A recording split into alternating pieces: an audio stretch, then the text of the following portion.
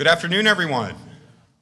Welcome to today's event here. My name is Alex Cooley. I am the current director of the Harriman Institute at Columbia University and a professor of political science at Barnard College. And it is just a great pleasure and a privilege on behalf of Harriman and of New York University's Jordan Center for the Advanced Study of Russia to welcome you to today's event debate. The new U.S.-Russian Cold War, who is to blame? So this is part of a Columbia NYU New York-Russia public policy series that my colleague Josh Tucker and I have been running over the last 2 years. And the purpose is to spotlight issues involving Russia, to bring together a New York-based community that's interested in academic research, but also is professionally involved in the region, and to really foster a network that is interested in having these cross-professional types of dialogues. And so after a number of sessions, I think we saved the best for last today, and we're just delighted to announce that we'll keep this going next year. The series is funded by a grant from the Carnegie Corporation of New York, so thank you, Carnegie, for your generous support. Our two speakers today, Stephen Cohen, who grew up in Kentucky and received his BS and MA degrees from Indiana University and a PhD from Columbia, is Professor Emeritus of Russian Studies and Politics at NYU and Princeton, and author of several well-known books, including Bukharin, The Bolshevik Revolution, A Political Biography, Rethinking the Soviet Experience, Failed Crusade, America and the Tragedy of Post-Communist Russia. And then he's working on a new book, Why Cold War Again, which will be published in 2009. A longtime media commentator, Professor Cohen writes regularly for The Nation magazine, and he is a recipient of several awards and also a member of the board of the American Committee for East-West Accord. And then Ambassador and Professor Michael McFaul is a professor of political science, director and senior fellow at the Freeman Spogli Institute for International Studies, and the Peter and the Helen Bing Senior Fellow at the Hoover Institution. He joined the Stanford faculty in 1995. He is also an analyst for NBC News. You may have seen him over the last few days. And contributing columnist to the Washington Post. Dr. McFaul served for 5 years in the Obama administration, first as special assistant to the president and senior director for Russian and Eurasian affairs at the National Security Council at the White House from 2009 to 2012, and then as the U.S. ambassador to the Russian Federation 2012-2014. He is the author of many books, but his new From Cold War to Hot Peace, An American Ambassador in Putin's Russia, has just been published and is available for purchase downstairs. And Ambassador McFaul will sign copies for you, I'm sure, after the event if you stick around. So that's all for me. I want to welcome you again. I know this is a really busy time of year, but the topic is hot and it's really important. And what to do about Russia, how our Russia policy has possibly strayed, and what we should do going forward are all vitally important issues for the academic and the policy community. Now, I'm going to turn it over to Josh Tucker, who will moderate the session. He is a professor of politics at NYU, director of the Jordan Center there, and he will lay out the ground rules and keep us all in line. Josh. Okay.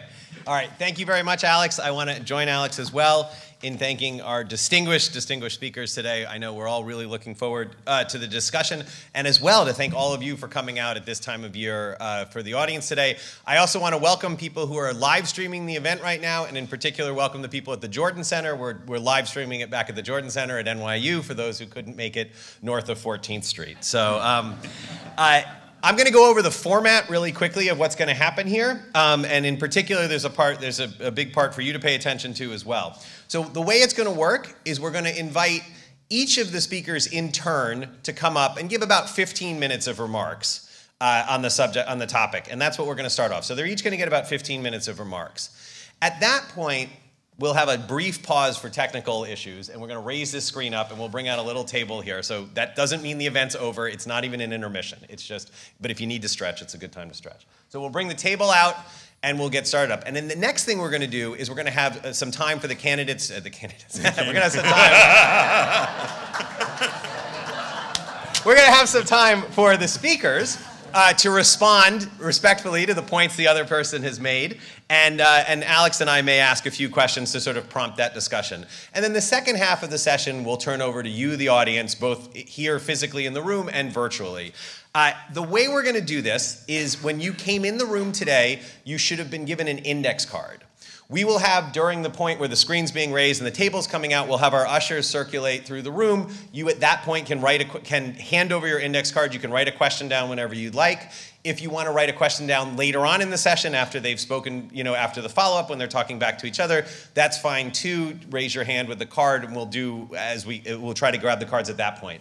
So that's the way we're going to do questions. People are going to write cards. For those of you who are watching on live stream, you can tweet questions using the hashtag Cohen McFaul, and we'll monitor the Twitter feed on that hashtag. So it's Cohen McFaul, one word, hashtag Cohen McFaul. We'll look for questions on Twitter. And for those of you who are back at the Jordan Center, you can give your questions to Heather, who will put them on a Google Doc, and we'll be monitoring that as well. So we're going to try and get questions from a variety of different formats, involve people who are here and people who are watching from other places. And then the questions will flow through Alex and I. The final thing I just want to let everybody know is that this is an on-the-record event. It is being recorded. It's being live streamed, as you might have picked up already. And it's going to be archived, so please remember everything you say here is on the record. And this is, this is an academic event. And as academic institutions, we welcome the clash of ideas. We welcome different perspectives, but we also welcome them in a respectful manner, and we hope that everyone will enjoy the spirit of that today, that we will be having different viewpoints, but we will be treating those viewpoints with respect, and we'll look for questions and comments in that regard as well. Oh yeah, and questions should be questions on the card, as in having a question mark at the end of them. Okay, without further ado, we're going to begin, and I want to welcome first Professor Stephen Cohen, who's going to come up and give our first 15-minute opening remarks.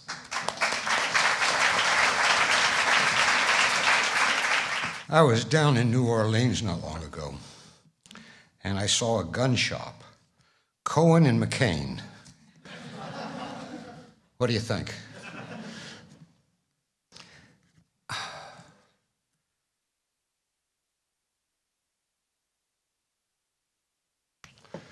What to say?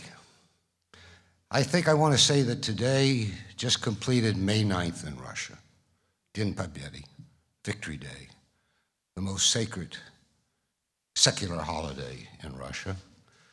When I was a kid growing up in Kentucky, we had a very sacred holiday called VE Day, Victory in Europe Day. Because of the clock, it was on May 8th. So far as I know, it no longer exists in America as a day when schools are closed.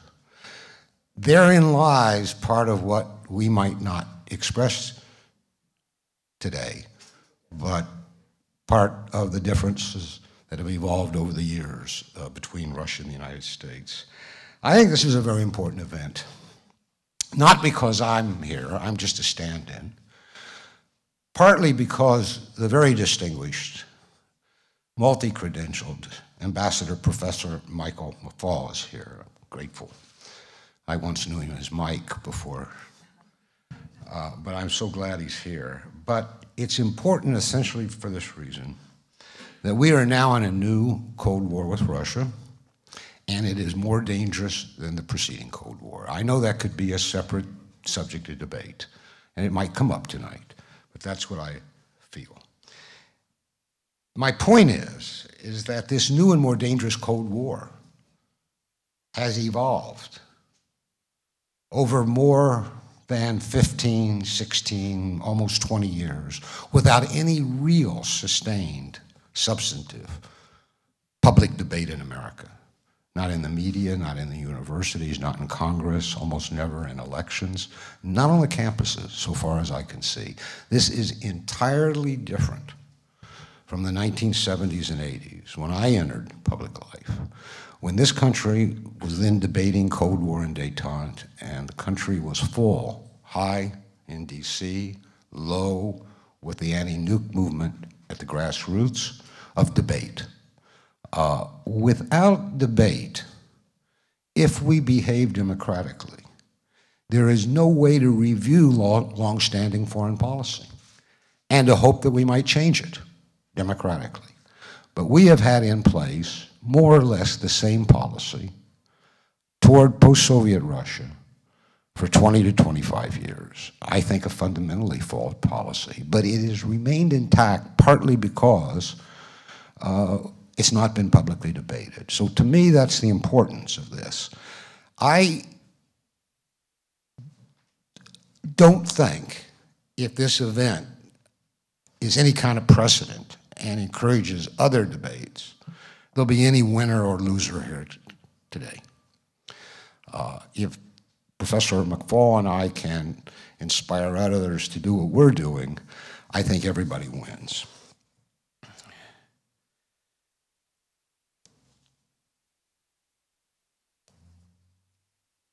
When the debates unfolded in the 60s, 70s, and 80s, grudgingly, but eventually, the opposing sides in this country came to agree, as did scholars later, that both sides, Moscow and Washington, were responsible in their own ways for what became the 40-year Cold War, and that therefore they had to seek mutual ways of containing it, preventing it from becoming nuclear war, and if possible, ending it. It's different in the United States today. Almost unanimously, there are a few exceptions, but they're not heard loudly or consistently. It said that Russia, and specifically Putin's Russia, as it's called, and more specifically, Russian President Putin is to blame. I prefer the word responsible for the new Cold War. And that's one reason why the new Cold War is more dangerous than the preceding one. The absence of debate leaves us with an explanation which suggests that America need not review its policy or change it. So, as I say, if this becomes the start of more debates, all of us have to be very grateful to Professor Cooley and to Josh Tucker for sponsoring this debate, and certainly to Professor McFaul for making time for it. I am grateful. How do you do it, though? How do you debate such a large, fraught, complicated subject? Responsibility for the new Cold War. So I'm going to start with the axiom that I've always liked, formulated by the late Senator Daniel Patrick Moynihan, whom I paraphrase only for the sake of gender correctness. Moynihan said, everyone is entitled to his or her own opinions, but not to his or her own facts. I would add only that if any of us, scholars, journalists, pundits, medical doctors, auto mechanics, proceed without verified facts, we will certainly malpractice. And we've seen that in recent American political history. But the question is, where do we find the facts that we need? I think consensual facts, even if crudely or elliptically stated, for our own opinions or interpretations or analysis. And for me, the only place is history, because to a certain extent, history's been vetted. We have memoirs, we have analyses, we have a scholarship, we even have documents, we even have archives. Therefore, what I'm going to do very quickly in my 15 minutes is to remind you, because I look out on the room, I see that final examinations have snatched our youngest generation. Remind most of you, not all of you, should I say that my daughter, my youngest daughter, only a few hours ago finished law school right next door? I should say that. She took her last exam. I'll remind you of the highlights of this history of American foreign policy toward post-Soviet Russia. bearing in mind that along the way, I think, we lost a historic opportunity for an authentic Russian-American, American-Russian strategic partnership. I don't believe in friendships between nations or friendships between leaders. I believe in partners. Going around and saying Boris or Vladimir or whomever is my friend is uninteresting. Is he your partner?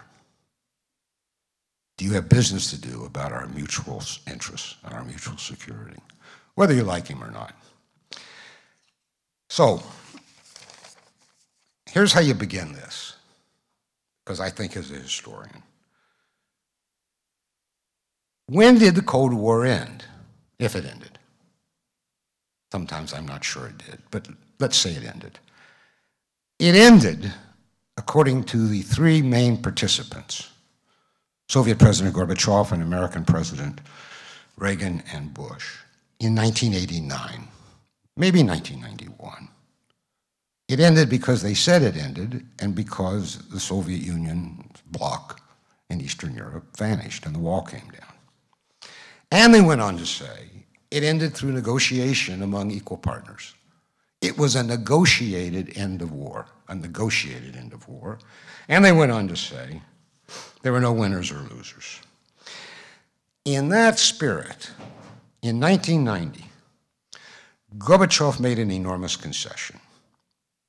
He agreed to a reunited Germany, because that was unfinished business of the First Cold War. Germany was the epicenter of the First Cold War, political. He agreed to a reunited Germany in NATO. And it was a hard thing for him to sell at home. In return, he got promises, and you've all heard this expression, it's become a cliche, that NATO would never move 2 inches to the east. That promise made has been challenged over the years, but it is now indisputably documented because the declassified documents have been published by the National Security Archive in December last year in Washington. It's all there. And it wasn't only Bush and the Americans, it was the French, the Germans, and the British who made this promise to Gorbachev in memos and verbally. This was the origins, the fateful turning point, in two respects. NATO today, of course, sits on Russia's borders, very far to the east, in the Baltic region. And it is headed, no matter what they tell us, still toward Georgia and Ukraine. It's stalled, but it's only stalled. That began what Putin, but not only Putin, even the president that I think Professor McFaul knows quite well, Dmitry Medvedev, have said over the years repeatedly a series of American broken promises and deceptions.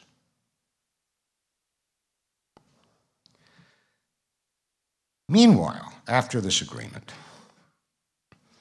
Washington made things worse.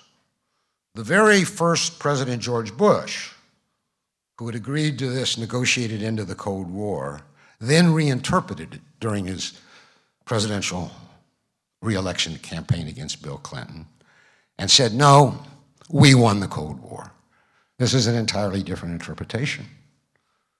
Russia now becomes not an equal partner in the peace, but a defeated power analogous maybe to Germany and Japan after World War II, and maybe to be treated accordingly. Thus arose, I think, however you formulate it, the triumphalist axiom in American foreign policy toward Russia, post-Soviet Russia, that flourished under Clinton and continues even, certainly, I don't know what Trump does, but continued through the Obama administration.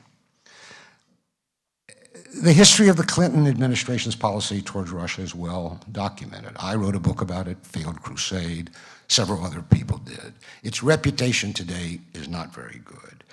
I call Clinton's approach to Russia a winner-take-all approach, a kind of triumphalist attitude toward Russia, done with a physically ailing and psychologically needy Russian President Boris Yeltsin. In Russia's internal affairs, people, with the blessing of the Clinton administration, meddled, to use a fashionable word today, in ways far exceeding Russiagate allegations today. Americans sat in official Russia offices in Moscow and the provinces, drafted legislations and laws, favored certain political candidates, got loans for the government on political terms, helped rig Yeltsin's re-election in 1996. Both Michael and I were in Moscow that year. You could see it. It was not a secret. Abetted the oligarchs' plundering of Russia's wealth by helping them launder the money, including at the Bank of New York, but many other places. And while the majority of Russians, the figure would seem to be around 75%, were in misery, poverty, despair, the Americans and the American government said it was a transition to democratic capitalism, and a very good thing for them. In foreign policy, Washington browbeat and bribed Yeltsin in various ways regarding NATO expansion and the bombing of Serbia in 1999, but I'll give you one illustration from his top Russia advisor's memoir, Strobe Talbot, when Clinton turns to Talbot and worries how much longer, and I quote, he can turn to Yeltsin and say, okay, here's what you gotta do next. Here's some more shit for your face. This is Clinton speaking, not me. This was the reality that lurked behind the professed strategic friendship and partnership of the Clinton years. And it all ended, as you know, in 1999. Yeltsin forced to retire, Russia in near ruins and resentful, a once substantially, I think Michael would agree, pro-American country, now not so much so, resentful toward America. And I tell you for sure, the backlash that was coming, anyone could have seen it, could have been a lot worse than Vladimir Putin, a lot worse. What happens next under the Bush administration illustrates, though, how powerful this impulse, this triumphalist winner-take-all impulse, remained, even though it had led to catastrophe in the 1990s. No lessons were learned.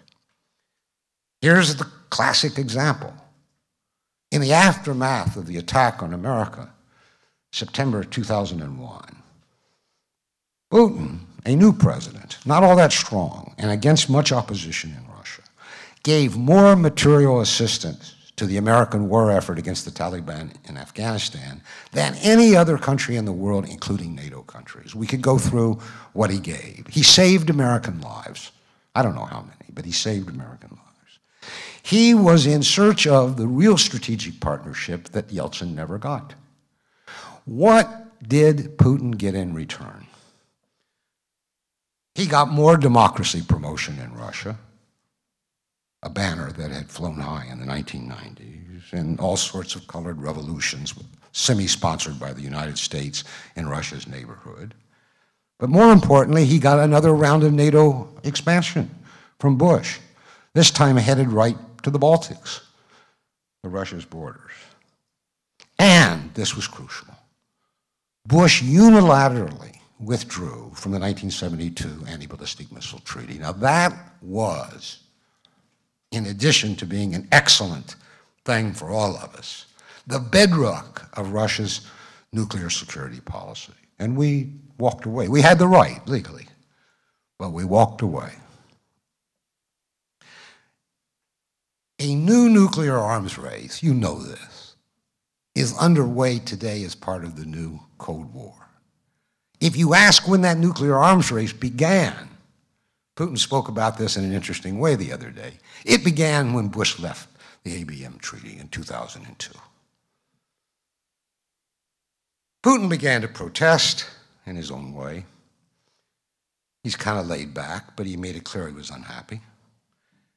And finally, he blurted it all out. You remember this famous moment in Munich in 2007 with Senator McCain and the others on the front row, where he said, we are sovereign, we want to be your partners, but we don't want to be your, what did he use? The word, vassals. And things went south from there. Putin now being demonized even more.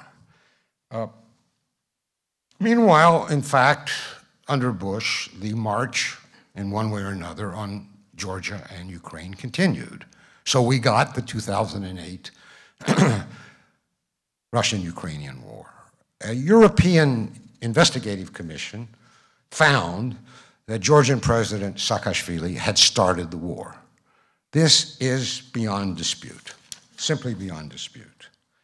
What we don't know, or maybe Professor McFaul knows, I don't know, the extent to which Washington did or did not encourage Saakashvili to attack. That, to me, is a question, a legitimate one, but I don't know the answer.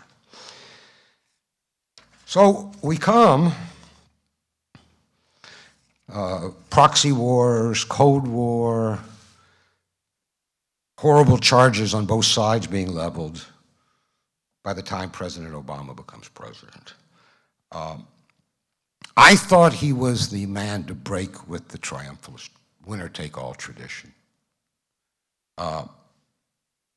It proved not to be the case. I'm not sure why. Whether this rightfulness of American policy was too deeply ingrained in his head, the foreign policy bureaucracies, I don't know. Certainly it was in Congress and the media. And with all apologies to Professor McFaul, and I don't know if you completely disagree, the new Cold War intensified and spread during the two Obama administrations. Though looking back, and now we're talking about recent history, we're saying only Putin was to blame. But think about some of the things Obama did and didn't do. When things didn't go his way with Russia, he permitted his aides, never Professor McFaul so far as I know, to speak derisively, publicly, about Russia and Putin. We can enumerate the examples, culminating in his statement that Russia ranked with Ebola and ISIS as one of the three greatest threats to the world. I mean, an absolutely astonishing statement. Obama meddled in the highest Russian politics.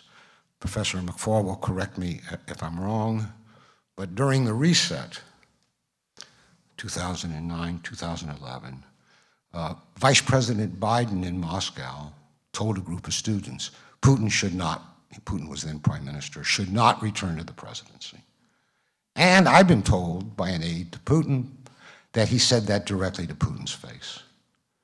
That's pretty high-level meddling in the presidential politics of another country. I regret to say, because I voted for him twice, that Obama was deeply complicit in the crisis in Ukraine in 2014. The European Union never should have forced on Kiev a choice as a trading partner between the European Union and Russia. That was an impossible choice, and Obama should never have permitted it. But he stood behind it, even though Putin turned to him and said, why? Why can't we have a tripart, three-way agreement? He found no relief in Obama's White House that I know of, though I don't know what Professor McFaul was advising. And then, of course, in the events of Maidan, whatever we think about Ukraine since 2014, what happened there is clear. A coup, an unusual coup. It originated in the streets, but it spread, overthrew the constitutionally elected president, Yanukovych of Ukraine, and much followed from that. Obama very quickly endorsed the new government, very quickly. And in December 2016, weirdly, I think, he sanctioned Russia for Watergate allegations that still haven't been proved even today. So we come to this. Professor McFaul feels that the reset, of which he was a prime shaper and participant, I understand, shows that my argument is wrong, that by now Obama had abandoned this winner-take-all approach to Russia and set us on a new course. And it was only because Putin returned to the presidency in 2012 that that achievement was wrecked, spoiled, ruined. I read The Reset, and you should read McFaul's book. It is a new book. It's a really good book, very interesting. Memoir, history, politics, analysis. It's very interesting.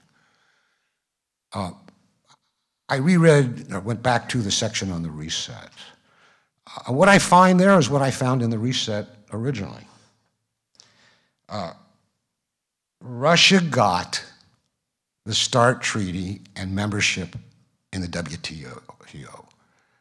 Those weren't American concessions, and nobody had considered nuclear security agreements concessions.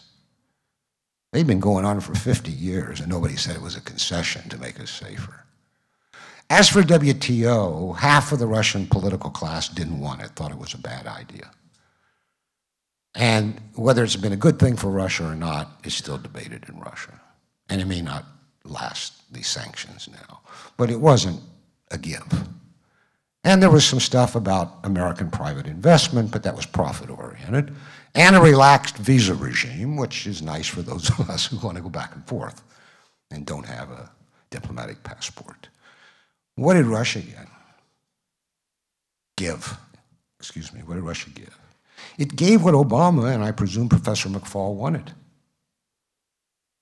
It gave sanctions on Iran, a crucial Russian neighbor, crucial, absolutely crucial. And it gave an expanded route for supplying American and NATO forces in Afghanistan. So we got what we wanted. Russia really got nothing. This was called selective cooperation. And best I understand this expression, Professor McFaul has used it, so has Mrs. Clinton and others. Selective cooperation means we get, they give, and we pretend it's diplomatic cooperation. And you know how the reset ended, with another broken promise. Medvedev, then president, was told that if he didn't veto American attack on Libya, and it went ahead, that veto it at the UN, at the Security Council, the United States and its allies would not attempt regime change, would not attempt to remove Gaddafi, and in fact, of course, they killed him. And Putin remains, not only Putin, extremely bitter. Yet another broken promise from Germany to Libya. So let me end. What's my opinion now? Because I think those are not just my facts, but substantially historical facts. So let me end with this. This is now my opinion. This is where Moynihan authorizes me. In my mind, and I am a patriot of American national security, and that's why I'm worried. In my mind, reading this as a historian, the record shows an aggressive America, not aggressive Russia. It shows, if we come to Putin, though all this began before Putin, a reactive foreign policy leader in Putin, always reacting. And in fact, this is often said critically about Putin in Moscow, that he never initiates, he reacts. Most recently, everybody saw Crimea coming. He wasn't prepared. Why did he wait so long in Syria? Why did he wait on Obama? Almost a year. He's always reacting. Not this aggressor Putin that's become the explanation of why we are innocent of responsibility for the new Cold War. Secondly, whatever the case, American policy has been riddled with double standards. I wrote down a list this long. I'm only going to give you one. We have said, in effect, that Russia has no legitimate national interest on its own borders, and that what really it wants is a reactionary sphere of influence. Vice President Biden loved to accuse Moscow of this, but I ask you, what is the expansion of NATO from Germany to Russia's borders, other than the largest in history ever peacetime expansion of a sphere of influence, American sphere of influence? They get none, we get it all. And when they complain, they're condemned for wanting a little sphere of influence, a zone of security on their own borders. This was utter folly. However you interpret this, 25 years, and I'll wrap up very, very soon, of US policy has not only generated a new Cold War, it's made us unsafe. Russia is, in my judgment, America's essential security partner, no matter who sits in the Kremlin. But Washington-led policy is driving, and here I don't know how to formulate, Professor McFaul might, driving Russia from the West. This is a process. Happened under Stalin, it may be happening again. And then they say, and this is now a mantra in policy analysis, and I fear either begun or endorsed by Professor Obama, that we should seek to isolate Russia in world affairs. This is utter folly. It's impossible. Russia's too big, too important, too laden with everything. The non-West awaits Russia. The non-West, China, Iran, the BRICS nation, all these non-Western countries that taken together, I can't quite do the numbers in my head, that represent 35 to 45% of the world's landmass, people, labor force, GDP, and future markets. Who is isolating whom here? Underlying all this, and with this I will end, is what I call, and I've always called, the parity principle. Russia deserves, is entitled to, by history, by security policy, acknowledgement that it is an equal power with the United States, with the same national interests and rights. We actually acknowledged that grudgingly during the Cold War. When you go back and read the protocols of the summits, it was announced. For some reason, and you see it in the demonization of Putin, we don't even recognize Russia as a legitimate power any longer. And that, I think, is the tragedy about which Professor McFaul writes in his book. I, too, think it's a tragedy.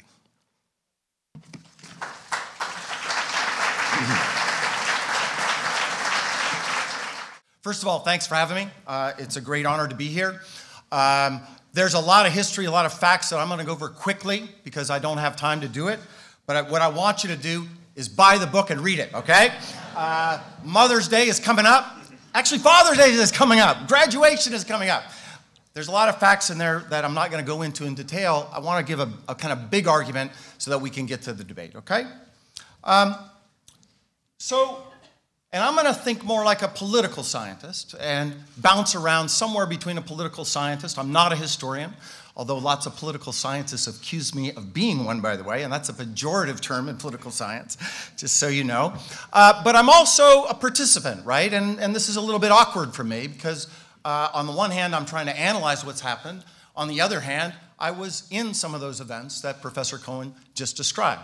And just to clear up a couple of facts that are incorrect, he did not say Putin should not run for president in front of students. That was at a meeting at Spaso House that was supposed to be off the record with 5 individuals. I was there. And he did not say to Putin, you shouldn't run for president. I was at that meeting as well. So read about those facts in my book. But I want to do a big picture take, and then hopefully we'll get into some of the nitty-gritty where some things actually I agree with Professor Cohen. And then I want to make sure, at least by the end, we've isolated where we actually do disagree. So on the first thing, the dependent variable, for those of you who study political science, we agree on the outcome. Whether it's the Cold War, this is what Medvedev said. Whether it's worse than the Cold War, this is what our president said recently, of course, on Twitter. That's not interesting to me. I call it the hot piece deliberately to echo some of the elements that are similar from the Cold War, but also to suggest that there are elements that are different. And maybe in questions we can talk about this graph in detail, but there are some things that are the same, there's some things that are different. We're not in a quantitative arms race, for instance, but we are in a qualitative arms race. We are not fighting between communism and capitalism or communism and democracy. That's over, thank goodness, from my point of view. But there is an ideological struggle underway. At least Vladimir Putin most certainly thinks it. Sometimes we engage, sometimes we don't. But we would both agree, at least I want to be clear about this, that the outcome today is scary. In some ways, it's scarier than the end of the Cold War. If I, for instance, was writing the 10 Commandments for how to behave as a responsible great power, I would put at the top of my list, thou shalt not use nuclear weapons, right? Put that at the top of my list. I'd put it second, thou shalt not annex territory of my neighbor. That would be right at the top of my list. We didn't have annexation during the end of in the Cold War for the last 2 or 3 decades. We do have that. Also, we didn't have sanctions, by the way. Never in the history of US-Russian relations was the chief of staff of the Kremlin on the sanctions list. That didn't happen during the Cold War. That's a new confrontational phenomenon that I was a part of. And by the way, it's resulted in personal tragedy for me, too. I'm on the sanctions list as part of the quid pro quo. I can't go to Russia. This is the longest I've been out of Russia since 1983, the last 4 years, because of that quid pro quo. So it's similar and it's different, but that's not what I want to focus on in terms of the outcome. I think we both agree, most certainly my book is about that this is a tragedy. And where we disagree, though, probably, is кто виноват? By the way, с праздником, for those of you, I see some of the flags, День Победы, but also кто виноват? Who is to blame? And I've been asked in this somewhat debate format that I'm not used to. The last time I did a debate, I was in high school in Montana. By the way, our case, because it's in the book, it's where the book starts, it was my junior year in high school. I just moved to a town called Bozeman, and the topic was how to improve U.S. trade policy. Our case that my partner and I ran was repeal the Jackson-Vanik Amendment to the 1974 Trade Act. My partner, by the way, back then is now Senator Daines, Stephen Daines from Montana. We were a pretty good debate team, by the way. Later, I was part of the team. It took 30 years later, but we finally did repeal Jackson-Vanik when I was in the government. But I've been asked to take the opposite side. I don't quite feel comfortable on that, and maybe I'll be allowed to be a little more free, to not be in this black and white way, but I'm going to play the role that I was asked to, for at least for the next 10 minutes. And my theory, my argument, is that Russians ended the Cold War and Russians started the hot peace. And I'm saying that first one provocatively because I think Russians somehow get left out of this story. Yes, the story was Ronald Reagan and Mikhail Gorbachev. Heroes, in my view, in what they did to end the Cold War. No doubt about it. There were also other Russians and Ukrainians and Estonians and Latvians and Georgians who also mobilized to end the Cold War. These are people, this is March 1991. There I am, if you can see me. I'm there. Steve, were you there? Yeah, we were there. And I tell you that story because too often this is always a story of elites getting together, concessions between elites. I want to remind you that people are also involved, and they're involved sometimes in a way that pushes history in what I think is a positive way, because I think the end of the Cold War was a celebratory moment, and then in other times they get in the way of people sitting behind doors trying to close deals, and that's what I'm going to get to when I get to the Obama administration. So this happened. It was, it moved in this direction. I think we tend to overplay American agency. You want to talk about triumphalism, it's to claim that somehow we were part of ending the Cold War and bringing down the dissolution of the Soviet Union, and we write out all these people from history as if they didn't do anything. I think that's a huge historical mistake. But I want to remind you back then, because it's easy to forget. There's enough gray hair in this room. You don't forget. But when I talk at Stanford, I have to remind students that there wasn't continuity between 1989 and 2018, in my view, in an interpretation of US-Russian relations. There was a time when we were on the same side on issues of democracy, on issues of markets, on issues of Western integration of Russia. And Professor Cohen mentioned some of those Americans that were working in the offices during the government. He's absolutely right. I was one of them, by the way. I wasn't working in the government, but I worked for an NGO at the time. I want to remind you, we weren't meddling. We were invited. We were there because the Russian government, the democratically elected president of the Russian government, Boris Yeltsin, invited him there. Whether that was good or bad, we can judge. But let's be clear, we were not there somehow doing regime change. We were there doing regime consolidation at the invitation of these people. And so remember, the 90s were up and down, and I'm going to skip through this because I want to get to the punchline about what happened. and to try to just tell you what happened, the story. And I think I'll just focus on the Obama era because that's the part I know best, and that to me is the most consequential because that's the most consequential part of my book. It is true. All of these things happened, the things that Professor Cohen just talked about. These are facts. I agree with Professor Cohen. When I go back and I look at it, I actually think the great sin was not what was promised to Gorbachev in 1990 about NATO expansion. By the way, I've done some negotiating with the Russians. It's really strange to me that you just agree to agree. Usually you write things down and you codify it in treaties. But that's a minor issue. I think the greatest sin was that we didn't engage with those that wanted to be part of the West, that wanted to have a democratic society, that wanted to have real markets and the rule of law. We drifted away. Remember, it was the economy, stupid, back in 1992. Nobody was paying attention to what was happening then. And if we have time and questions, I think it's worth thinking about that counterfactual. But these other ones happened. NATO expanded. Serbia was bombed. Iraq was invaded. No, let me rephrase that. We bombed Serbia. We bombed Iraq. We expanded NATO. All those things happened. And the color revolutions, Serbia 2000, Georgia 2003, Ukraine 2004, we didn't do those things. I think our role, like usual, Americans exaggerating their role in what other small d Democrats are doing. All of these events, most certainly, however, intensified conflict and tension in U.S.-Russian relations. That is true. That all happened. And yet, after all of those things, there was this period called the reset. I was part of the government. And it was a strategy to try to get back to where we were in the 90s.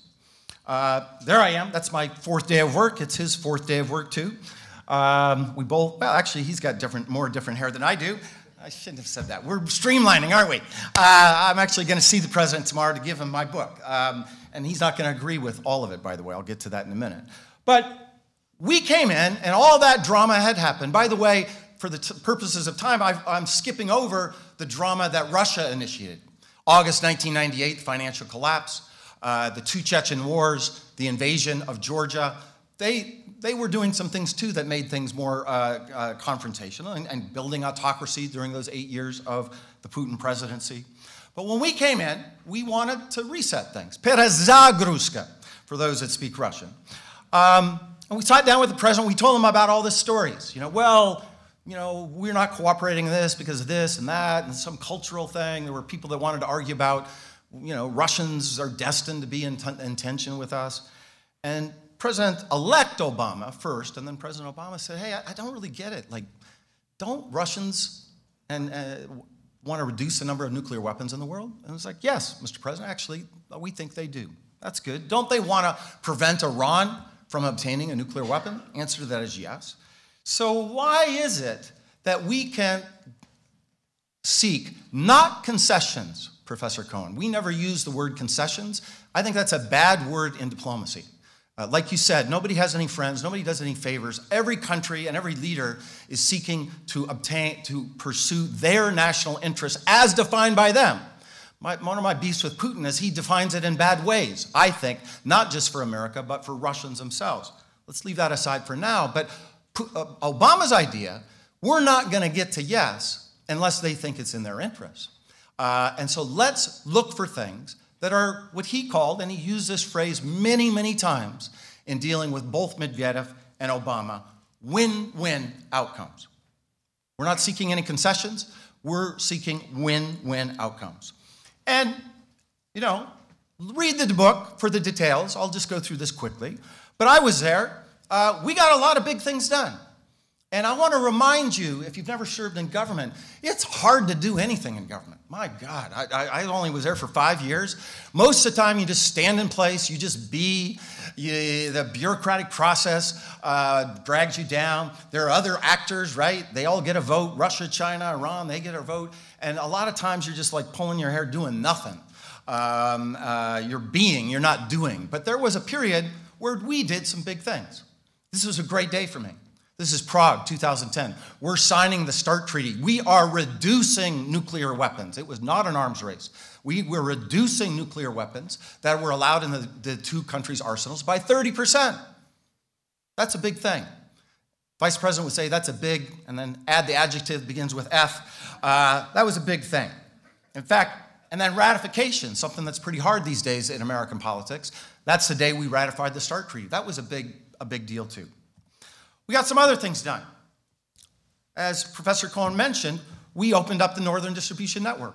We went from 2% to over 60% of our supplies going through Russia and Central Asia. That was, for us, designed to reduce our dependency on Pakistan, because 90% of our supply routes went through Pakistan at the time. And we had an idea that we were going to bring our war of terror, war against terrorists. We called it something different, but that's what it was. We planned to violate the sovereignty of Pakistan, as you all know now. And we did it one time in a very dramatic way when we killed Osama bin Laden in 2011. That could not have happened without NDN being in place. Russia and the United States were cooperating. And I disagree that NDN was a concession. I disagree with that because and in fact, I remember very vividly, we were at April 1st, 2009. We were in London, first meeting with Medvedev, and he had just, if you remember, announced that Russia is entitled to its privileged sphere of influence. That's the phrase he used. And at that time, literally, if it's April, it was February. February 2009, President Bakiyev had just come to Moscow, met with Prime Minister Putin, not Medvedev. He received a $2 billion economic assistance package. Later turned out to be incredibly corrupt, as we learned later. Corrupt with American money, too, Mr. Bakiyev was. He took money from both sides in a corrupt way. But the quid pro quo for that is you have to close Manas Air Base, which at that time, over 90% of our soldiers used as a staging ground before going into Afghanistan, in Kyrgyzstan. So we sat down with Medvedev. We sat down. The president sat down with Medvedev, and I was at the table taking notes. Okay, let's be clear about that. And you don't know about this because we didn't read it out this way because we didn't know where this was going to go. I was the guy that read out that meeting. Senior administration official, SAOs, that was my job during these meetings. But here's what the president said. He said, look, he likes that word, look, I'm the new guy. This sphere of influence thing, you know, it feels kind of 19th century to me. I don't really get it, like how having Kyrgyzstan in your sphere of influence, that's good for you, but if we have it, it's good for us. He just explained very straightforwardly, what do we do at Manas? We have our soldiers take hot showers, they get some sleep, they eat some hot food, and then they don't do anything in Kyrgyzstan. They're out at the base. Every now and then they do and cause some troubles. I had to deal with that when I was at the White House. They're not there for regime change and meddling. They're out by the airport, and then they get on airplanes and they go to forward operating bases, and they go and pursue and kill terrorists, Al-Qaeda and Taliban, that want to also kill you. I'm paraphrasing, right? Obviously, President Obama would never talk this crudely as I am. But the point was, we have a common enemy here. This is helping us fight that war, that win-win outcome. Oh, and by the way, we're buying $1 billion of fuel from you at Manas. Yeah, $1 billion worth. Check it out. It's in my book. And he tried to say, isn't that a win-win outcome? This sphere of influence thing? If we close Manas, does that make you better off? And for the next 6 years, Manas stayed open as a vital piece of NDN. Third, Iran, sanctions. That was tougher. Professor Cohen, you're right about sanctions on Iran. That was tougher. And in fact, at that same Prague meeting that I just showed you, all the pomp and circumstance, drinking champagne, that was all fun. The substance of that meeting was about Iran.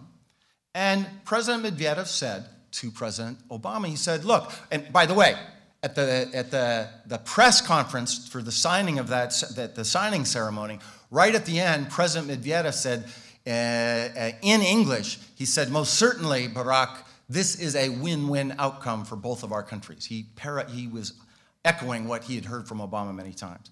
When we got behind closed doors, he said, hey, this isn't a win-win for us. We got trade with this country. We got more there. We've signed an agreement to sell them the S-300s. This is asymmetric. You guys got nothing going on. And President Obama, as I write about in the book, said two things. He said, one, I hear you, and we're going to lift some sanctions on some of your countries to make this easier for you. And we did that. And we're going to deliver the 1-2-3 agreement so that we could cooperate on nuclear energy. We did that. And then he made a much bolder argument. He said, in the long run, I want you to think that your bilateral relationship with my country will be more valuable than your bilateral relationship with Iran. And that's how we got the Security Council resolution we did. And then in a cooperative win-win way, sitting with the Russians, you don't get the Iran deal without the Russians involved. We got a great deal, a fantastic deal that tragically our president has just torn up this week. Finally, on security results. History can't just be about the things you see. They have to also be about non-events. These get written out of history. And for me, the greatest, scariest non-event of my time at the White House was when the Bakiev, the president I just described to you from Kyrgyzstan, he was overthrown, he fled to Belarus, 100 people were killed, 300,000 ethnic Uzbeks went into Uzbekistan, and it felt like we were on the verge of a color revolution, but this was tinged with ethnic genocidal civil war. That's what it felt like. I was scared to death because I thought that was going to be on our watch, we in the Obama administration. But you didn't read about that because it didn't happen. Because back then, the heyday of the reset, President Obama called President Medvedev and said, you don't have an interest and we don't have an interest in thinking of this in a zero-sum way. Let's work together with our sides to try to move this in the right direction. And in fact, the former transitional president, she was just out to see me last week, Rosa Atambayeva, we were recalling it last week. We agreed on that this would be a good outcome, a transitional president. By the way, it could have been a model for other places at other times, which I'll get to in a minute. I'll go faster about these things. I just want to remind you, this is not ancient history, folks. This is 5 or 6 years ago. These are Russian and Americans jumping out of planes in Colorado Springs. Professor Cohen went over this list. I won't go over it, but we did all these things. And this was win-win. This is not zero-sum. When Boeing is investing in Russia, they're hiring Russian scientists. That's a win-win. That's good for Boeing. That's good for Russia. All of these things, I would argue, were good for both sides. And by the way, about WTO accession, it's a fair point. Not everybody has supported it. But the government of Russia was our negotiating team. Like, they were elected. You have to, if they're signing the agreement, who is it for us to say they shouldn't be signing that agreement? That's their decision to join the WTO. That wasn't our decision, but we helped them to do that. And then finally on the good news, and then I'm going to turn to the bad news and end. Just remember, 5 or 6 years ago, over 60% of Russians, you see the peak there, had a positive view of the United States of America and vice versa. That was just 5 years ago. And my point is, all of that stuff happened after NATO expansion, after the Iraq War, after the Orange Revolution. So you can't use these variables, to go back to my political science jargon, to explain our current conflict without having a theory for that cooperation that I just described. All these things happened, and they didn't get in the way of the list of things that I just described you for. In fact, NATO expansion. I was on every single phone call with the president when I worked at the White House, every single meeting he had with both Medvedev and Putin, and I attended most of the meetings that they had when I was ambassador. NATO expansion never came up once, not one single time. And you know why? Because it wasn't an issue during this period.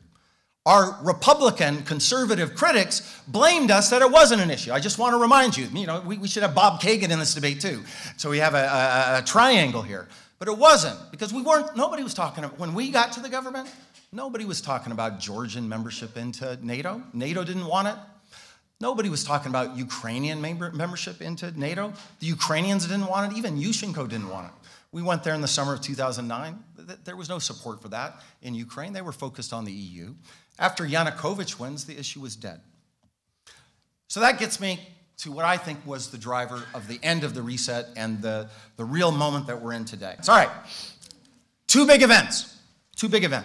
One, as Professor Cohen already described, Putin decides to come back as president, September 2011. I remember it vividly.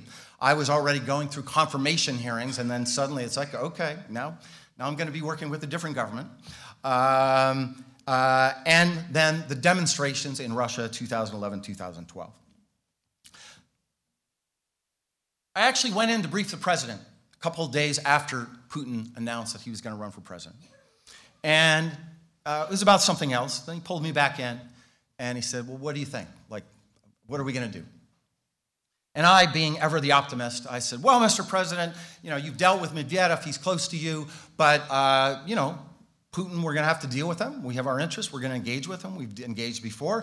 And remember, Putin's always been the big dog, right? The conventional wisdom was always Putin's in charge, that Medvedev's just this puppet, and so there should be continuity, right? And the president looked at me and said, come on, man. I don't want to put words into the mouth of the president. He looked at me skeptically, and he said, you know that this is going to be a big change. And I agreed with him, because we saw these two gentlemen up close and personal. And it turns out they had pretty radically different views of the world. Medvedev was a young guy, 10 years younger, 10 years less living in the Soviet Union, lawyer. He had lots of affinity, lots of overlap with Obama. Putin, much older, trained in the KGB, and his analytic framework was formed then. And these are the things he saw. Sees things in zero-sum terms, not win-win, +2 for America, -2 for Russia. We are a competitor for him, not a partner. And that tendency wasn't there at the beginning, and maybe in questions we can talk about this. I think it's grossly oversimplified to think in 2000 Putin had this worldview. It evolved over time. But the third one's the most important, and I'm going to end on this. He has a view of America that, a theory, hypothesis, that we use overt and covert power to overthrow regimes we don't like. And there's a lot of empirical data to support that hypothesis that Mr. Putin has about American foreign policy over the last 70 years. War in Iraq, Serbia, 2000. And we actually sat down and we debated it with him, July 2009. This went on for about 3.5 hours. And he went through all the list of all the terrible things we had done for him. He was ready, baby. He came prepared. He had his every point and going through all the terrible, awful things that Bush had done to him. Not Bush, actually, the Bush administration. He liked President Bush. It was the Bush administration, the deep state, that they were the one causing all the trouble. And they got to Iraq, and he went on about how stupid that was, horrible, all the horrible things that had happened. And the president, who had listened to him by now for 58 minutes, and so thank you for being good listeners, too, to the two of us, he looked at him and he said, you're right. I agree with you. And Putin was like, hey, hold on, you're the Americans. What do you mean you agree with me? He didn't say that, but he was kind of startled by that. Like, why isn't he talking about the continuity in American policy? And Obama was saying, no, I'm different. I don't believe in regime change. You may not know this, Mr. Prime Minister, I was against that war long before it was popular to be against that war.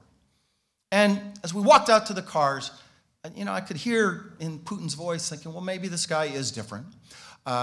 Maybe we will have a different kind of relationship. But he said, I'm done dealing with you guys. I've been there, done that with Bush. Go knock yourself out with President Putin. And then 2 years later, a bunch of things happened. Egypt, Libya, Syria, and Russia. These are the events that led to the current confrontation. By the way, on Libya, I was in the room with President Medvedev in the Kremlin when he agreed to abstain on that UN Security Council resolution that Professor Cohen talked about.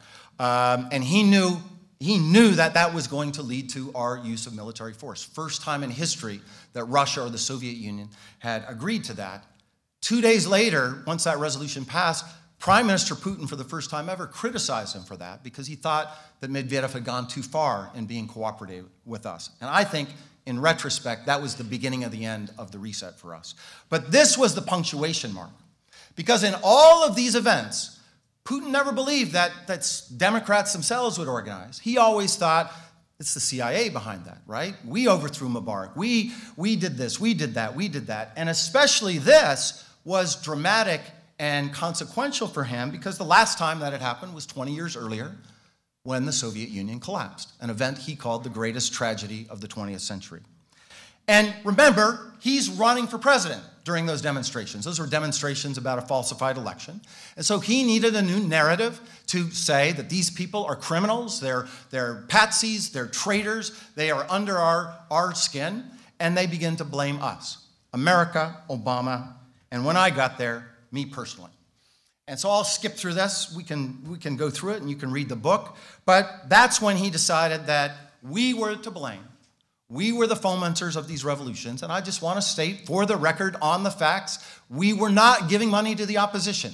I was not handing out money to Navalny. That is not true. I was not the McFaul girls. These are the various opposition leaders that I supposedly was funding. Here's some more. You've heard of disinformation? Well, I was the target of a lot of disinformation at this time. Here I am allegedly campaigning for Navalny on the right, and here I am organizing the demonstrations in May 6, 2012 that you may recall ended violently. This was actually the low point. No, it's not funny. Please don't laugh. It's not funny. This is February 2012. This was put out. Of course, you know, we have a free press, so we had nothing to do with it, of course. We got it pulled down. YouTube, I had some friends at Google, we got it pulled down. And it reappeared and reappeared and reappeared. Tweeted out. You go on Yandex now and you put pedophile McFaul in Yandex, 4 million search, what do you call it? Thank you, come up.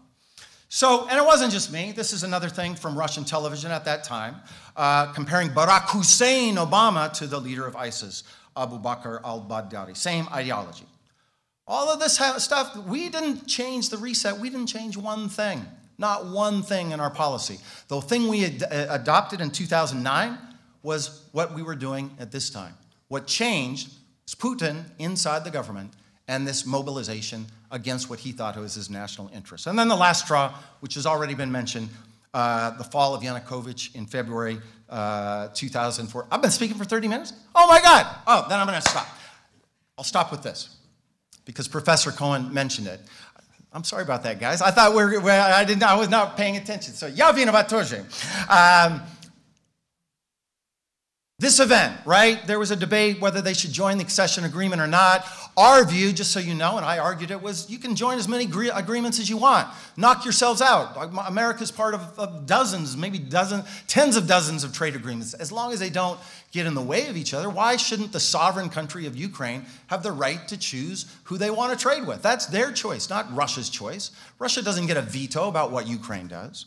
But then Yanukovych made his decision. And there was this guy, Mustafa Naim is his name. He said, this guy, I think he even used the word Svolich. He said, who is he to say what we should do? And if you are with me, come to the streets of Maidan, and we're going to push for Ukraine to be part of Europe. And that's what happened in Maidan. Mustafa Naim did it. It wasn't Joe Biden. It wasn't Toria Nuland. It wasn't Barack Obama. His name's Mustafa Naim. I just saw him 10 days ago in Ukraine. And then this thing got violent. People were killed. And that's when we intervened. We should have been involved earlier. Maybe we'll talk about that. And we, with Europeans, tried to cut a deal between the opposition and Mr. Yanukovych, President Yanukovych. Poor Joe Biden on the phone, back and forth, trying to get a deal to avoid bloodshed and push new elections to the future. February 21st, we got a deal. Big, I was in Sochi. I remember my BlackBerry was blowing up. This is a great victory for American diplomacy. 6 hours later, Yanukovych shows up in Rostov. And for reasons I still are mysterious to me, but they weren't mysterious to Putin. That was us. That was the CIA again, and overthrown his ally. And that's when he decided to annex Crimea. And when that was cheap, he decided to annex, not to annex, to support those separatists in eastern Ukraine. And to me, that is the cause of our current conflict with Russia. Putin, in reaction, I actually agree with Professor Cohen. He reacts to these things. But there's some pretty horrible reactions. Annexation, supporting Assad, one of the worst killers in the world today. Intervening in our elections. That did not even happen during the Cold War. Those are the ways he reacts, and then therefore, I think it's appropriate that we have to tragically push back on those things. Thank you for your patience. Thanks. Okay, thanks to both our speakers. As you can see, we stuck really tightly to the logistics that I laid out of 15 minutes for each speaker. And if Steve's going to tout his daughter, I will say my daughter has been doing a tech crew this year, so this was a really fast, smooth stage change here for a bunch of academics, so that we were able to do this quickly. So, okay, what we're going to do now, and I am going to keep the speakers to this, is we're going to give them each 5 minutes to respond to what was said by the others. So we're going to start off with Professor Cohen. He's going to have 5 minutes, and then 5 minutes for Professor McFaul, and then we're going to start with the questions from the audience and from online as well. So, Professor Cohen. I apologize to everyone in the room, including Professor McFaul, for speaking too long. And for disrupting. And I do too, by the way. Yeah. We've vinovati. We're both at fault. Yeah, vinovati. I just make a couple corrective remarks, and then I want to ask Professor McFaul a question, and he can have all the collective time given to both of us. The pedophile thing is horrible. There's no justifying it. But let me point out that in the London Review of Books, the editors permitted a very well-known American, Canadian writer on Russia to call Putin a pedophile. This is the kind of thing that obviously no decent person is associated with, but it's what Cold War brings upon us. We've seen it before. Jackson Vanik, yeah, but you replaced it with Magnitsky, which was worse. You had a chance. You had a chance to end sanctions, and look where we are now. Now the START Treaty. I know you know, and I don't think you're being deceitful. But I wonder if you and Obama understood that you put a time bomb under the START Treaty with this missile defense stuff. The Russians thought they had a commitment from you that you would not deploy missile defense.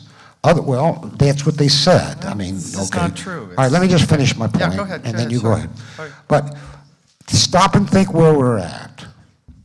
As long as we send these missile defense installations to ring Russia on land and sea, Russia isn't going to give up its nuclear arsenals or cut it very much. So I think President Obama, when he came back, and in order to get Senate ratification, signed that letter to the Senate that he would pursue missile defense to the maximum. I'm correct about that. He didn't show leadership. He should have fought.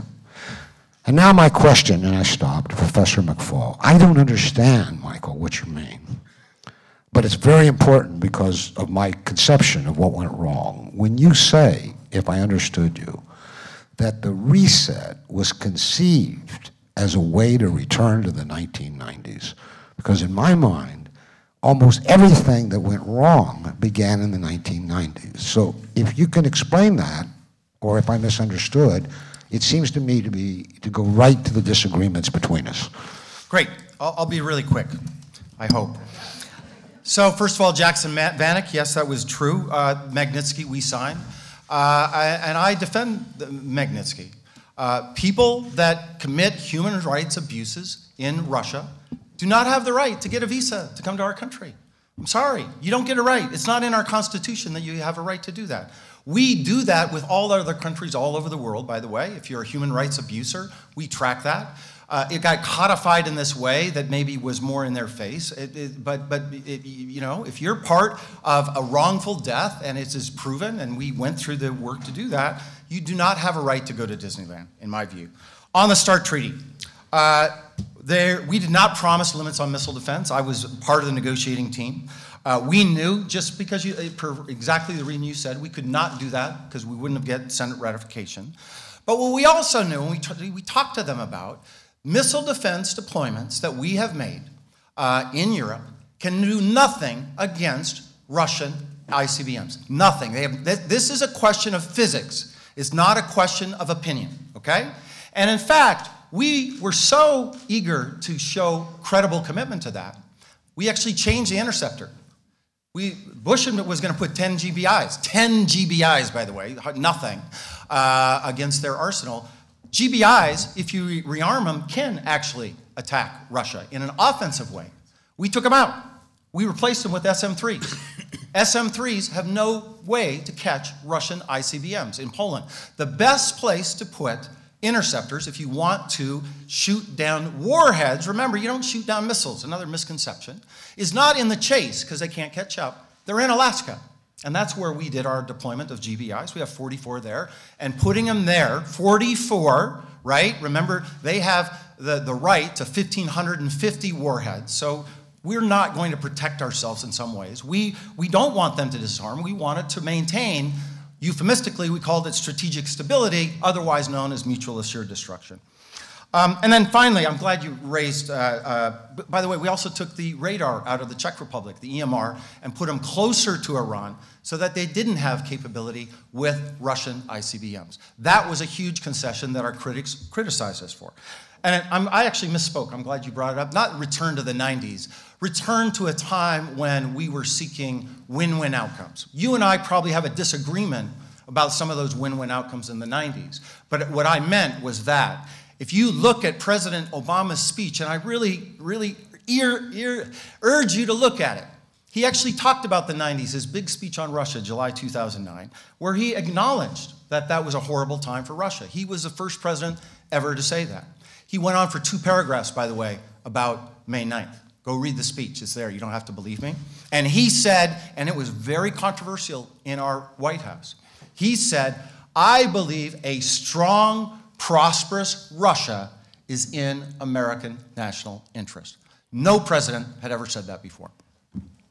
Okay. All right. Thanks to both of you. I'm going to turn it over to Alex, who's going to take some of the questions that we have from the audience. Okay. The first one is going to go to Professor Cohen.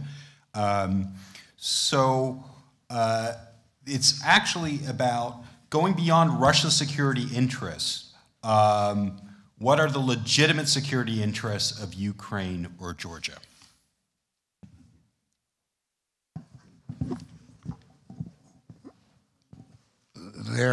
What are their legitimate interests?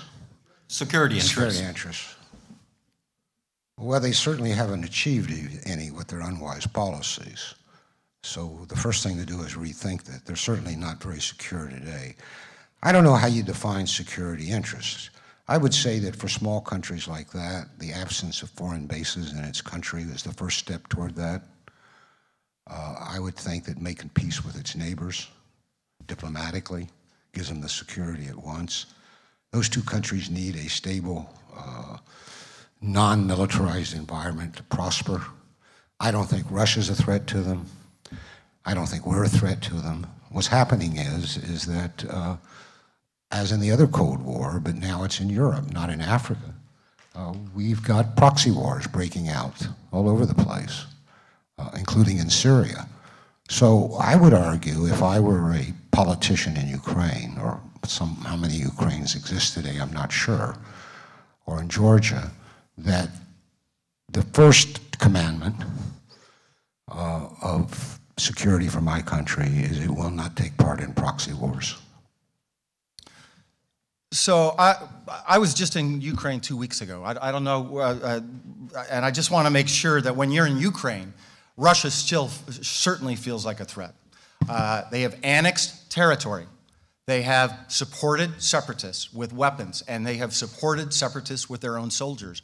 Over 10,000 people have died. It feels, when you're in Kiev, that you are at war with Russia. So it feels like a legitimate threat that needs to be dealt with. And by the way, I could be wrong on this. The only foreign base that's in Ukraine today is a Russian base. Okay, and this one is going to go to Ambassador McFaul. So this is from Alexis Lerner, who's a PhD student at the University of Toronto and visiting scholar here at Columbia. And it's about the impact of sanctions on student exchanges. The State Department raised its travel advisory in March to level 3. Diplomats have been evacuated on both sides, and schools around the nation have ended their Russia study abroad programs. Considering the barriers that these decisions pose to student engagement in Russia, what avenues remain for young people to improve or get involved with U.S.-Russia relations? And just for me to editorialize on that, isn't this one of the ways in which we're shooting ourselves in the foot with some of these sanctions? Yes. Yep. I totally agree. I emphatically agree that it was a giant mistake for the State Department to raise that level, because that meant concretely, for Stanford University, because of our rules, we cannot send our students to St. Petersburg this fall as it was planned. That was a giant mistake. I urge them to roll it back. But I want to remind you that Putin also is rolling back these things. He closed down, any Flex alumni here by the chance? Great program, fantastic program. He shut that down. I agree, the more connectivity between our societies, the better our countries will be. Even when we disagree on big things, the more interaction we have between our societies, I think the better off we'll be. Thank you. Okay, so we have a question from Twitter, which is from @Lusco Claudio, which is essentially, the question is about the usefulness of the term Cold War at this particular time. So if there's no competition between rival political ideologies, the international system is no longer bipolar, there's a huge discrepancy between the size of the economies, what leverage are we essentially getting from this term, a new Cold War? And are we overusing this term because we don't have in international relations, because we don't have in the punditry, we don't have in the vernacular, a better term for describing something that is different in these ways from previously? Sure we do. It's the hot piece, baby. Professor Cohen, you want Professor to go Cohen. first? You know, I learned a lot of things reading Professor McFaul's book, but I learned something absolutely startling here today from him when he said that Obama begins sentences "look." And of course, you know, many Russians begin sentences "vidish." So it's kind of good to know. Interesting. I mean, you could have built on that, I think, to create an entire... We tried to milk the name of his daughter as much as we could, just so you know. Sasha. What was the question? Sorry, what was the question? Sorry. Who was it to? Just one word. Yeah, I mean, there was a question. How does Dr. Cohen define the new Cold War? So look, I'm the wrong and the right person to ask. Beginning in the 1990s, during the strategic partnership with Russia, so-called, I began warning in my writings that we were creating a very cold peace and it could become a new Cold War. This was in the 90s. In the early 2000s, I was calling it a new Cold War. I was widely criticized, mostly with references made here, that where's the ideology? Well, Professor McFaul and I see the ideology emerging now. I mean, this so-called conservative, reactionary, traditional Russia against the liberal, enlightened West. It's misformulated, but certainly an enormous ideological component has emerged in the last year or two, or maybe a little longer. We just had to be patient.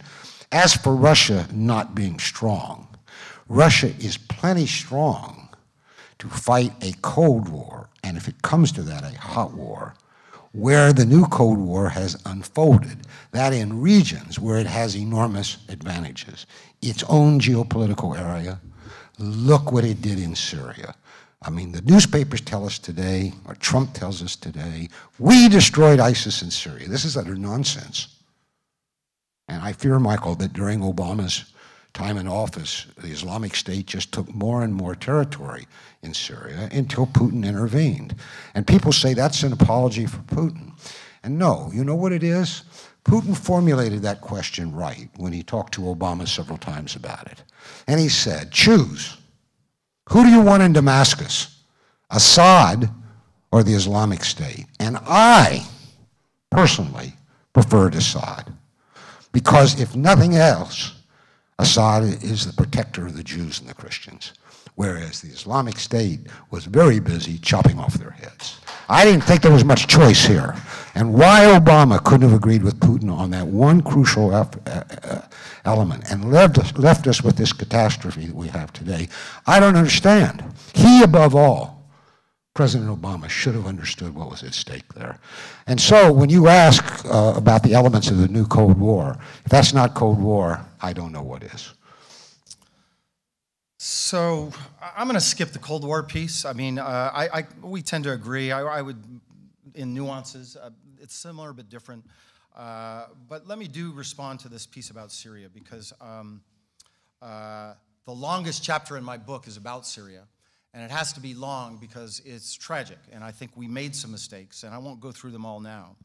But I have a somewhat different interpretation of those conversations, and I was there for several of them. 2011 happened. Remember, there were peaceful demonstrations in Syria. People forget this. Long before you'd ever heard of ISIS. And in Tunisia and in Egypt. And when we sat down with Putin, in fact, that photo that I showed you of them looking very dour, that was in Los Cabos, Mexico.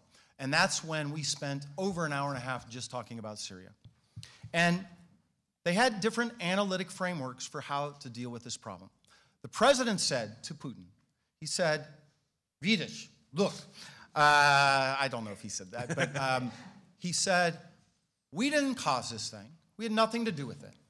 But our assessment is, right, our analytic assessment is that if Assad stays and there's not some political agreement, two things are going to happen. This is our theory of the case.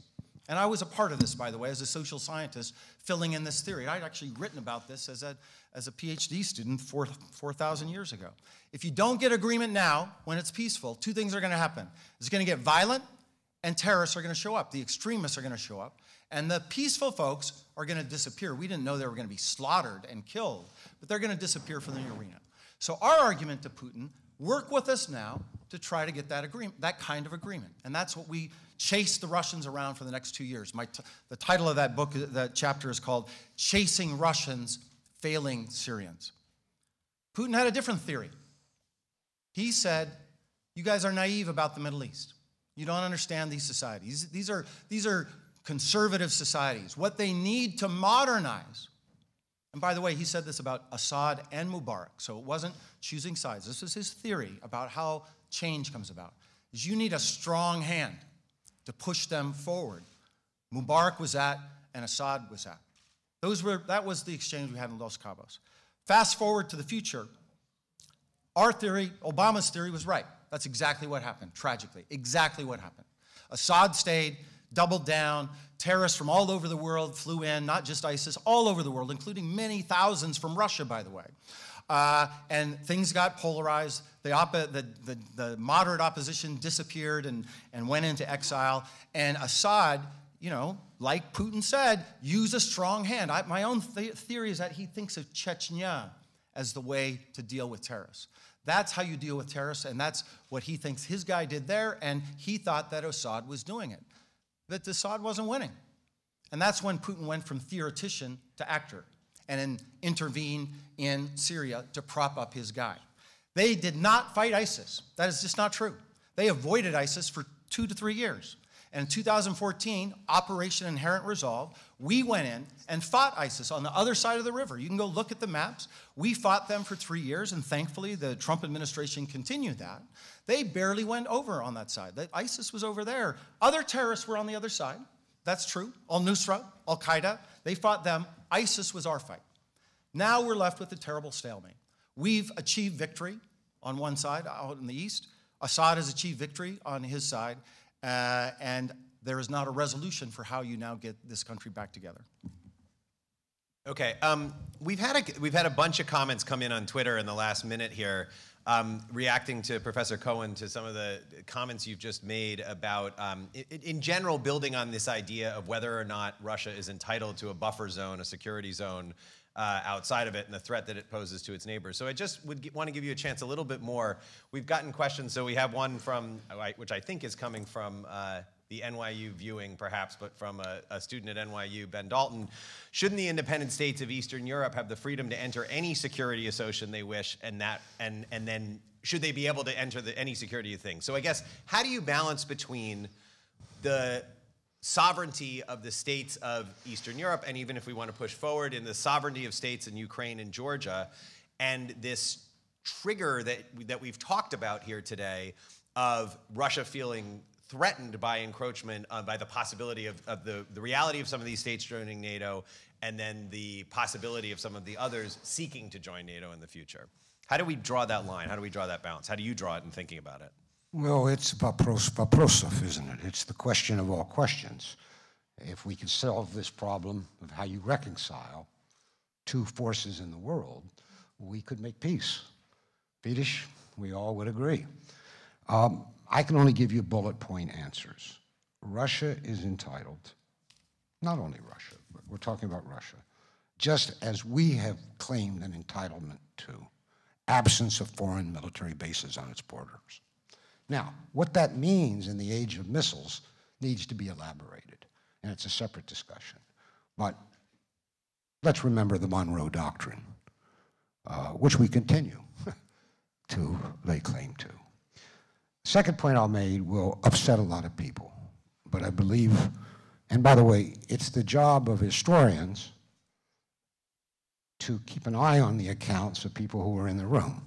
In other words, we will use McFaul's book when we write the history of this period, but not only his book. Correct.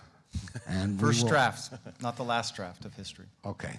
So I hear him relating some narratives with which I profoundly disagree, but I don't think we should get bogged down in that. So let me make this point.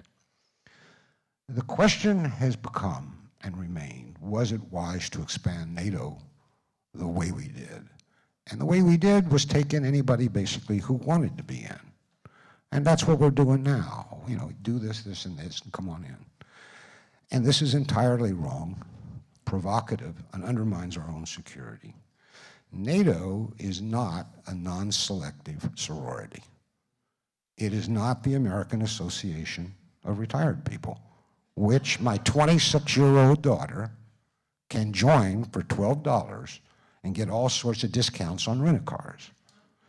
NATO is a security organization, and its sole purpose, to the extent that it had a purpose and has one, is to provide security for its original members. Every time it takes in a nation that is not only unqualified, but has conflicts that could drag NATO and all of us into war, it undermines our security. So then you say, what do you do about a country? Let's say, I don't think the Baltic countries are threatened by Russia, but let's say Latvia is. Do you think Russia's threatened by the Baltic states? No, I don't think there's any Let's threat. remember how that looks when you're in Estonia. It's kind of odd to think well, then Estonia is threatening Russia? Come on. No, Russia's a great power. Excuse me. Latvia says every day, oh my God, the Russians are coming, right? And then we say, okay, here's another division. And now we can hit St. Petersburg with ordinary artillery, not missiles, ordinary artillery. You and I know St. Petersburg. That's a little different in our lifetime, Michael. Wouldn't you agree? But Russian artillery can hit those countries too, Professor Cohen. Just be clear. They have tremendous military capability that goes the other way. Yeah, but how, takes two to tango. If you want to disarm, that's great, but Russia has to do it too. But how did NATO get on that territory? That's the very point. How did it get from Berlin to where it can hit Latvia? Because democratic societies chose who they wanted to associate with. That should be the way it works. All right, okay. There's definitely respectful differences of opinion here. We're going to switch. We're going to change up the topic on this because we're quickly running out of time. Yeah, quickly running out of time. Both Professor Cohen and Professor McFaul did such thorough jobs sort of walking us through the 20 and 25-year history that we had in the post-Cold War period, which is kind of amazing. But it didn't leave a lot of time for talking about the current situation between the two countries right now. So we're going to start with a provocative question, which came from our audience here at Columbia, which is directed to Ambassador McFaul, but we'll let both people weigh in on it. Do you believe Putin has compromise on Trump? You can answer that however you want to answer that. Let's go back to NATO.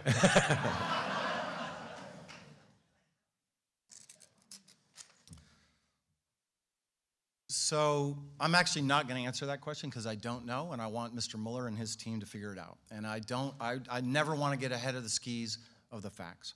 Here's a couple of things I do know about how Putin operates and what I think has already been proven. We disagree about the facts of 2016. I don't think it's an alleged Watergate. Well, maybe I don't want to put words in your mouth, Professor Cohen. Let me just say what I believe. Russia intervened in our presidential election to impact the outcome in a certain way.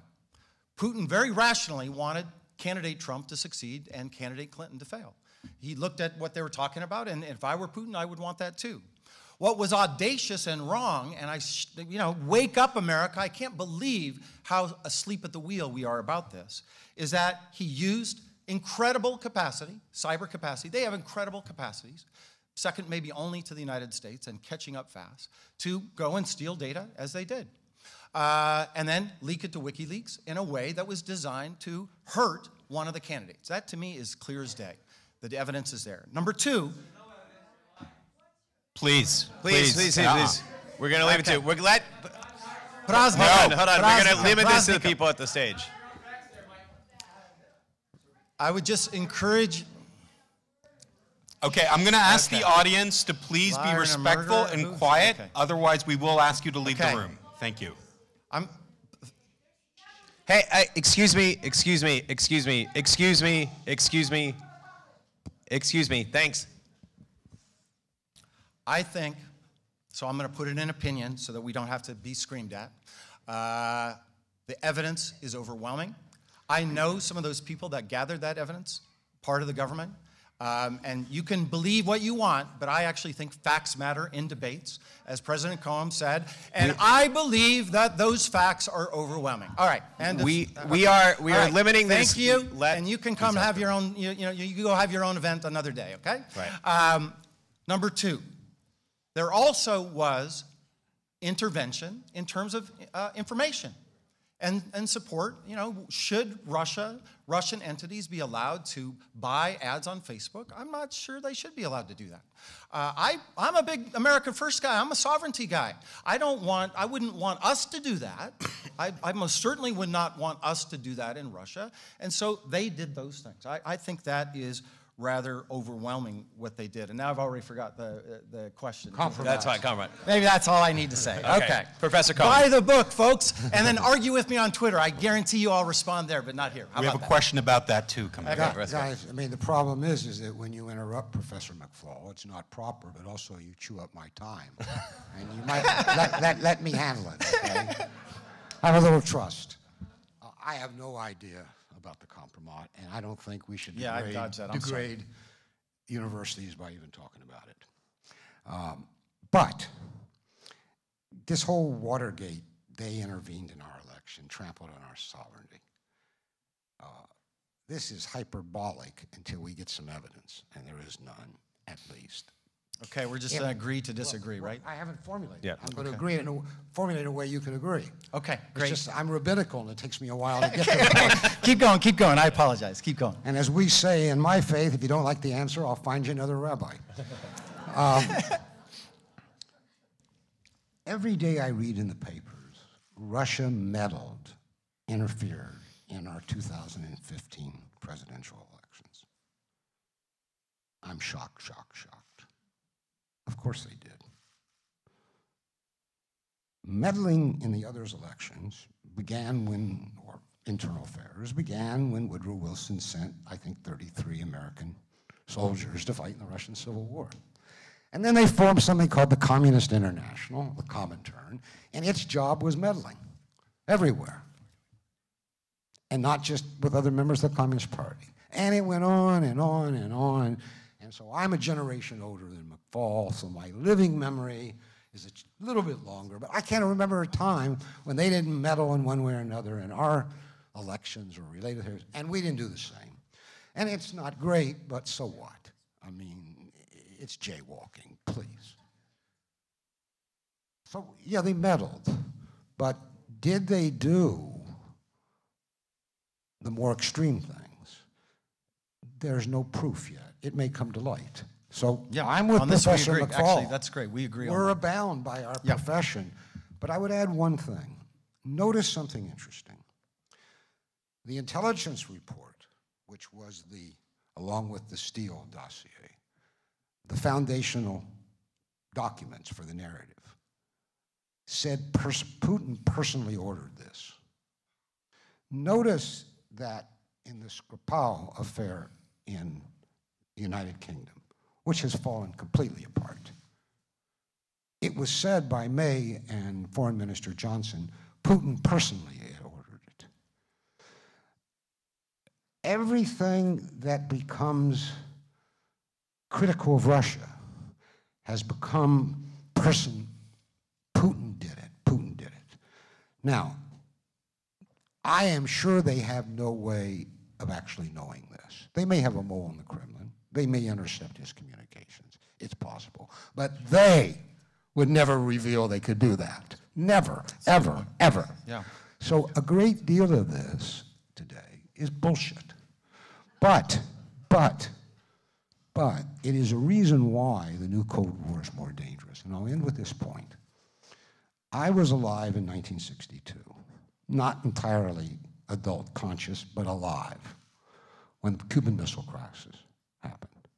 My memory of it is somewhat different from what I read in history books now, which is interesting. When you go back and you live through something, you read the book. But here's the thing. It's become an axiom of the nuclear age that John Kennedy saved us. And I would only add, with Khrushchev's help. Khrushchev backed off, and then they made a secret deal about the missiles in Turkey, which we told later, right? But yes, Kennedy set an example of how, when you're on the precipice, you avoid nuclear war. You know what the consequence of these Russiagate allegations is today? President Trump could not do that. With all this talk that he's a puppet of the Kremlin, or they've got compromat on him, or that he's somehow compromised by financial dealings with the Kremlin. If we come to a Cuban Missile Crisis moment, and we could have in Syria 3 weeks ago, we could have, we didn't, and we might still, the President of the United States cannot do his most sacred duty and save us from nuclear war because of this Watergate. That's why it's got to stop now. And that's why the new... I don't care, personally, I don't care who Trump peed on or didn't pee on. What I care about is that if we come to a Cuban Missile Crisis, he is free to be a rational statesman. And I don't see that he has any room to maneuver today whatsoever. We should think what we're doing. Okay, so let's go for one more. This goes to Ambassador McFaul. Is withdrawal from the Iranian nuclear deal a major setback, and how will this affect U.S.-Russia relations going forward?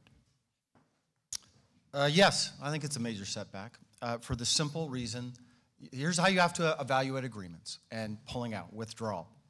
Are we better today than we were with that agreement? Are we more secure? My answer is emphatically no. So what did we gain by withdrawing? I honestly don't even understand the theory of the case. Like what, how is this going to make us safer? The president has not articulated what that is. I hope he has a plan B that's more than just regime change, because that's, by the way, what his commentators that are close to the White House, I just talked to one 2 hours ago, that's what they're alluding to. That will be a disaster. I hope it's something more rational than that. I fear it's not. That's number one. And with respect to Russia, think about this. What if your goal was to unite the NATO alliance, China, Russia, and almost every other country on the planet? What's the one thing you could do? That's what the president did.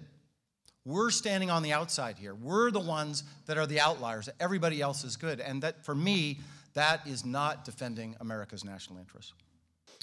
Professor Cohen, do you want to weigh in on the implications for U.S.-Russia? No, only that if you put two academics, even as diametrically opposed in their experiences and views, as Professor McFaul and I are, you might actually stumble on full agreement. Okay. I just point out as a footnote, though, what really, in terms of interpretation of history, divides Professor McFaul and myself about the Cold War and how it ended is that he wants to emphasize the role of people, Democrats with little d's. And I would like to, and by the way, I have this argument with my wife, Katrina the Vanden Heuvel, editor of The Nation, because she's probably closer to McFaul than I am. But the record really does show, and this is not a great man theory, that if Gorbachev hadn't opened the door, that it might still have been closed today. I mean, it's just the historical record. And that the people entered the stage because Gorbachev opened up the stage. And then the people came. I remember our mutual friend, Grigory Yavlinsky, saying to me, a lot of Russians run around claiming how we carried out a revolution and we did this during Perestroika. And we reached out and we seized our freedom. That's the way Yavlinsky claimed people were saying. But he said, Steve, I mean, come on, we all know. Gorbachev gave us our freedom.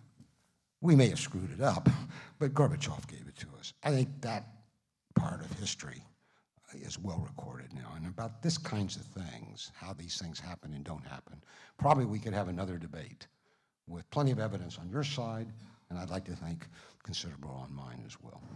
So Can I just echo that, or no, go? Yeah, hold on one second. So we're right at the end now, and we had promised both of the speakers a closing statement. Professor Cohen, that kind of sounded like a closing statement. Do you want to take that as your closing statement, or do you want to add more to that? I just add one note, and it's meant to be actually a compliment to Michael, but he might not take it that way. I've known Michael a long time, but never well. Geography, politics. But I've always really liked him, as much as I've disagreed with him. I mean, he is a decent and affable civil man with no cynicism in himself. He believes what he says, alas. So I leave him with this I'm taking that as a compliment. Thank you, Professor Cohen. You believe what you say too, by the way. The winds have changed, but you do not change. And I will decide later whether that was a compliment or not. But I will leave you with this thought. The word tragedy appears in your book. Yeah. And many things you said. And I think it is a tragedy what's happened to American-Russian relations. We agree about that. I just remind you, though, of the classic Greek tragic lesson, which was the tragic flaw lies within us. I'm not so sure it's in Russia. Okay, so last word. Okay. In some ways, that's a last great... word. All right. Hold on. Yeah, thank you.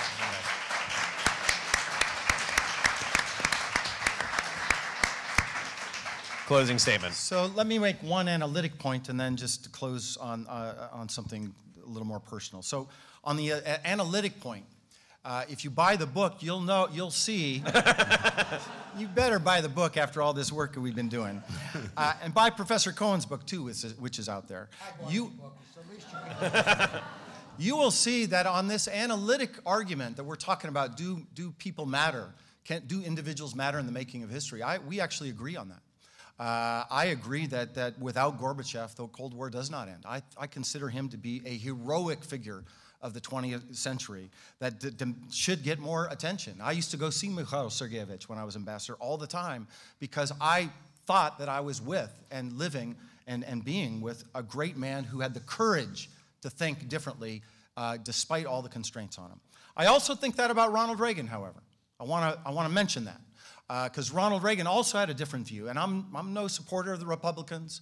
Actually, I've voted for one Republican once, and that was my good friend. His name's Pat Shannon, only because I knew he was going to be crushed in the election. So I could always see him every day and say, hey, I voted for you, Pat. Too bad.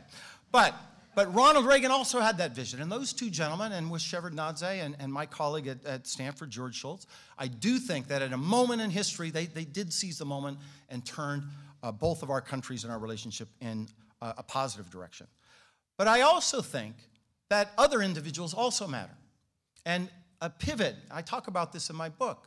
It's an accident of history that Vladimir Putin became president. There was no massive demand for Vladimir Putin.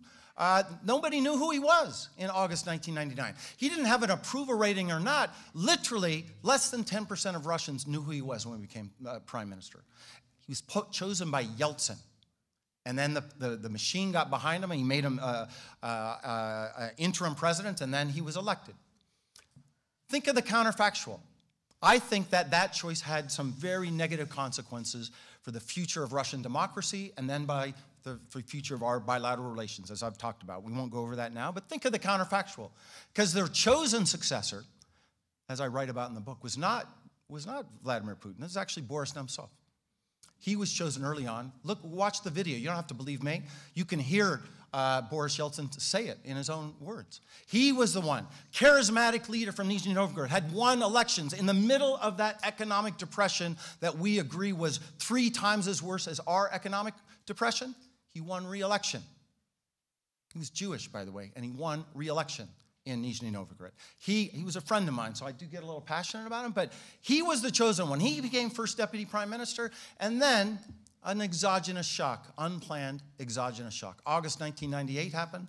The economy collapses, and that government is withdrawn. I believe, it's only a counterfactual, I can't prove it, of course, but had that crisis not happened and Nemtsov was the anointed one, our relations would be different. So here, I just want to say, I also think people matter. I think it's too simplistic to say one or the other, but I'm looking for agreement, and on this we agree. We may not agree about the counterfactual, but I do think individuals matter. That's a big part of my story. Last thing I just want to say, we have known each other for a long time.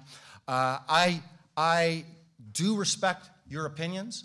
I deeply respect your scholarship, and we don't always agree. You're right about that, but you're one of the people that I feel like I need to read so I can think about alternative arguments. And I want people to come away from this, to get out of your comfort zone, to stop just thinking in your bubble, to watch Fox News Now every now and then. I do, just to mix it up a little bit. To interact with somebody that you don't normally interact with. Because when you do that, A, you might learn something. I think it's important to interact with people with different views and different scholarship. And B, you might even, begin to reevaluate some of the assumptions that you've made before. You've played that role for me, Professor Cohen. I thank you for that, and I thank you that you guys did this today. Well.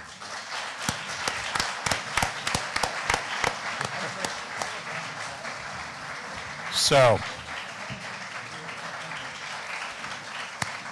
on behalf of NYU, of the Harriman Institute, Josh, myself, our two distinguished speakers, thank you for being here. Copies of the book are downstairs for sale. Ambassador McFaul will be here to sign them. Ambassador Cohen will also be here for some informal conversation, and hope to see you soon. Thank you.